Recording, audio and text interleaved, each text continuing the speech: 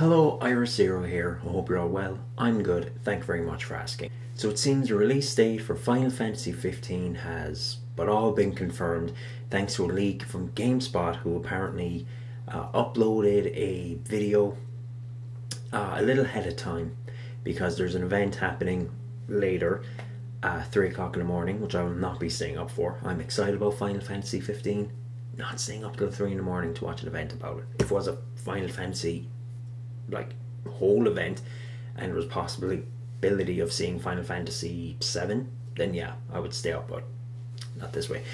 So they've confirmed it's coming out September 30th, which was leaked earlier, but also there's a demo coming today or within the next few hours, which is super cool, and it appears to be completely different from what was released earlier, I think last year, with Type 0, which I really like that demo.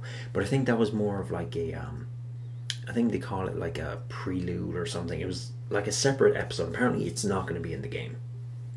It was just something to kind of give you an idea of what 15 is going to be about, which is very interesting. But we know more tomorrow. There'll be trailers, there'll be gameplay videos, and I'll try download it myself, do some streaming. Maybe this is the kind of excuse I need to start streaming finally.